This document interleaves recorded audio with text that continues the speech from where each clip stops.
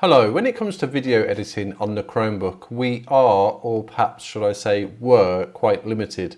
So most of my videos, or nearly all of my videos I've made on my YouTube channel, I obviously had to record my Chromebook screen for my how-to videos, but all of the video editing I've then done on a Windows computer. But I've really wanted to try and get away from this, so I'm going to show you in this video that online editors now have come a long way, and I'm even going to show you that you can actually use green screen. And the green screen you can see on the back here, green screen would use that to remove that, so you can then see whatever background I would want you to see, or if I'm doing a how-to video and I didn't want the background to show, it would show, the green screen would then allow me to show you the actual desktop background instead. So I'm going to show you how you can actually do that now on a Chromebook just by using an online editor, and it shows how far they've come. Don't get me wrong, can I get it as good as I can if I do it on a Windows computer?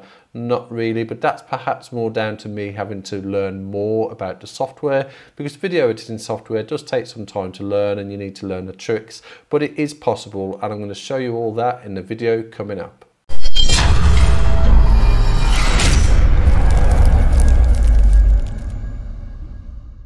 Okay, so here we are. So essentially, at the moment, I'm recording using the built-in ChromeOS video recording software, because as you can see, it uses that default circle, which is fine. I quite like that rather than a square, but it's the default one. You can do that and that.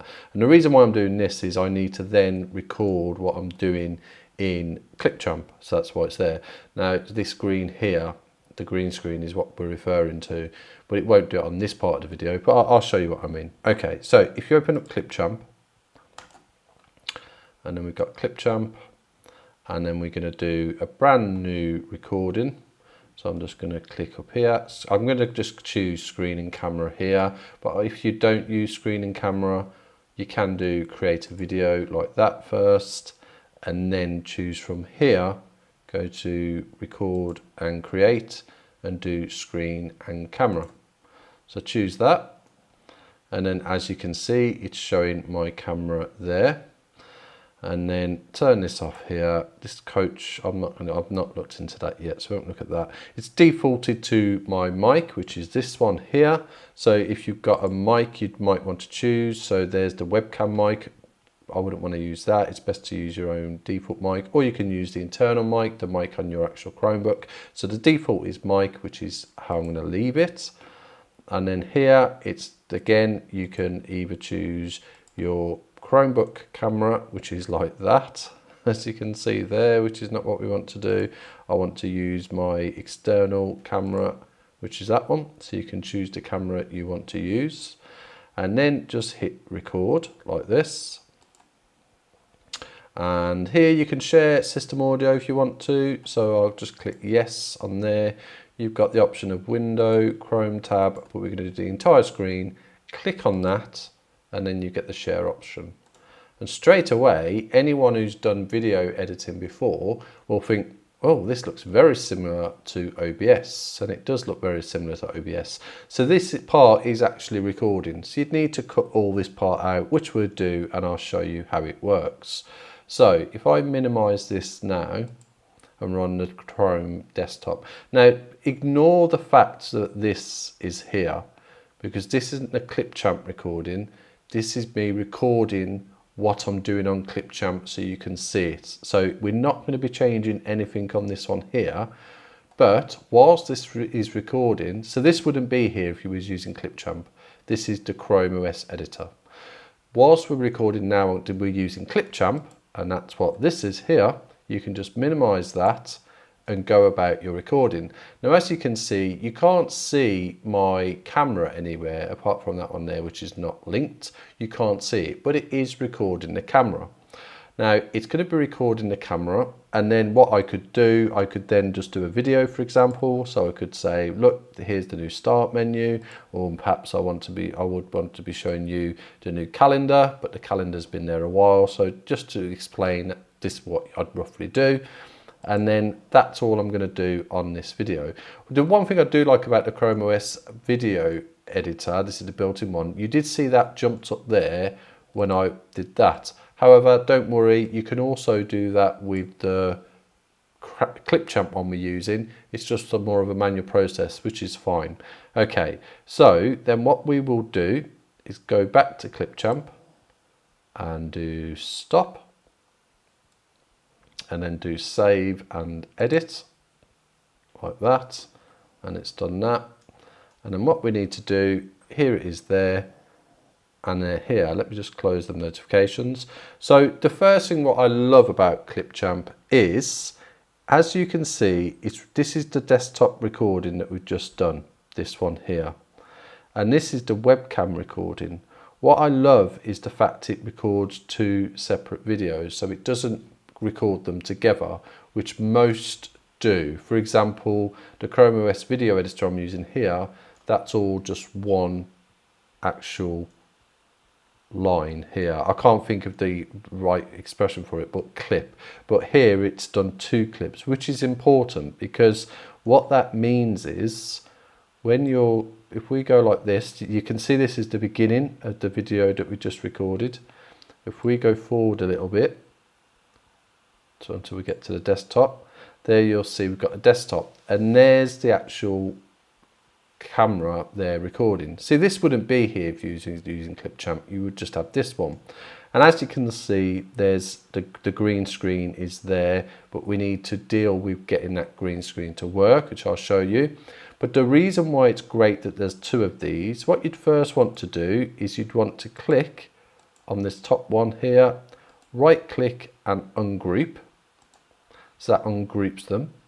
And then one of the reasons why it's good, say for example, if we get to the video, see there where I was showing you the menu, if we went back a little bit like that, just to where we get the menu come up, there, so go to there, you can click on that, and because it's not part of this video anymore, you've ungrouped it, you can manually move that. So we could manually move that there for that part of the video,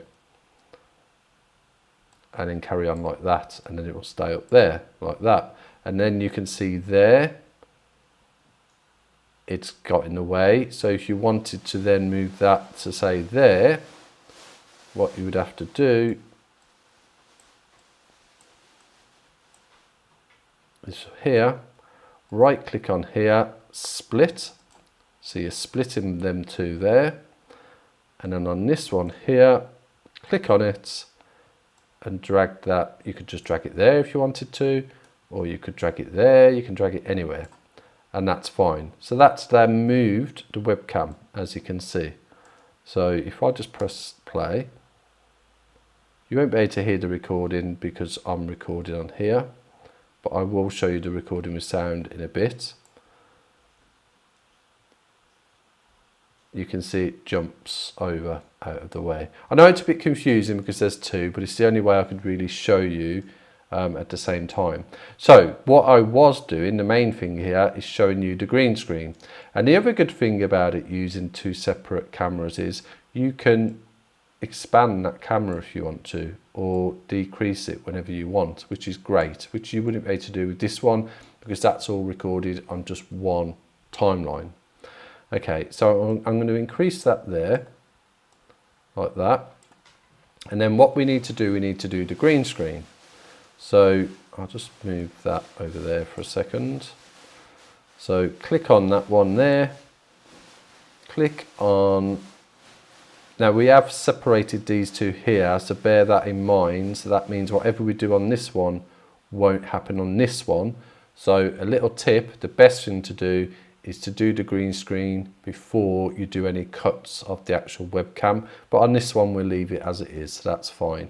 Okay, so what you would do then is go to filters, and you can see there's lots of filters. If you scroll down, and there should be a green screen, it's this one here, green screen, click on that.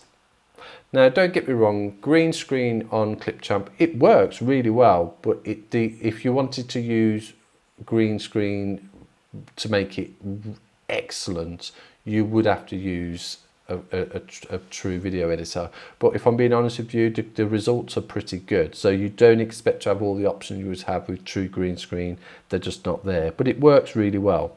So as you can see, it's put it to green. If it wasn't a green, so we're referring to this color here now there. If it wasn't green, you've also got the options of red. I've never heard of a red screen before. You do have blue. Blue's been used before. It used to be used by the BBC many years ago. But generally speaking, most companies and video editor, any video editing done is using green screen now. So click on green screen.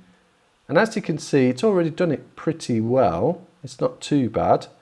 If we expand this a bit, just so you can see, expand that, we can put it back down again afterwards. You can see it's a little grainy, and what I mean by that, you can see that looks nice, and then it does change there. So you would use the threshold here to get it how good you want it to be. So really grainy, that's what we want. We want it so you can't see the difference between that background there and that background there. So if you do use the threshold, and there you go, you can see I think that's pretty much spot on. Now, one thing I did realise is I was like, because I have my green screen, I used to have my green screen on the wall, so I wouldn't have the gaps, but as you can see, I'm using just a mobile green screen, so there's a gap on either side of the recording, and that's that here. Now, you don't have masking, I don't believe, I've not come across it yet on ClipChamp, and you'd use masking to deal with this. However, you can fix it. So if here, you just simply crop. So crop there, and you just crop it to the green screen edge like that. And then crop this side as well, like that. And then click tick. And that's it, it's done. Now, that's pretty good results. And obviously you can still move this around if you want to now, and you can shrink it back down if you want to now. That's absolutely fine. So this timeline here, well, this is just one timeline, but this section here, we've done the green screen. If we went back, it wouldn't be on that one. As you can see, that's not done it.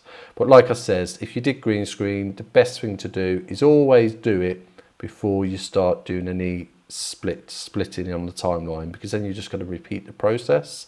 So now what you'll see is that we've got green screen, and I will play the video just to show you, and I'll increase that like that just to show you that it works really well.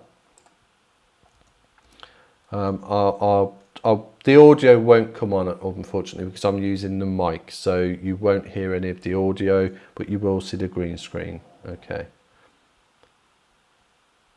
And there you can see the green screen, and as you can see, that's really good. It's, you can tell a little bit around the edges, there's a slight, but nothing really bad. And for an online video editor, I'm really impressed with that, so that's really good. So that's another reason why now with ChromeOS, with these online video editors, you can start getting really good videos, which is great, because I do truly want to get to a stage where I'm using ChromeOS to do everything, and that's the case now. Gaming I do on ChromeOS using Nvidia GeForce Now, and now I can do my video editing. Do not get me wrong, it's never going to be as good as a professional video editor, because they've got years and years of experience and they cost money to buy, so there's so much more in-depth stuff you can do professional video editor. And I'm not saying that I wouldn't have to use a professional video editor on some videos, it just depends on what you're doing. But on most of them, I could just use this. Now, there are a few things which I don't think's great. Hopefully it will be fixed in the future, or maybe there is an option, but I haven't just come across it yet. But I, for example, would like that to be right on the bottom there, just so it's right there. So it's on before, after the tray, the desktop tray, and above there. And it doesn't, it just clicks from that position there, so slightly above or slightly below.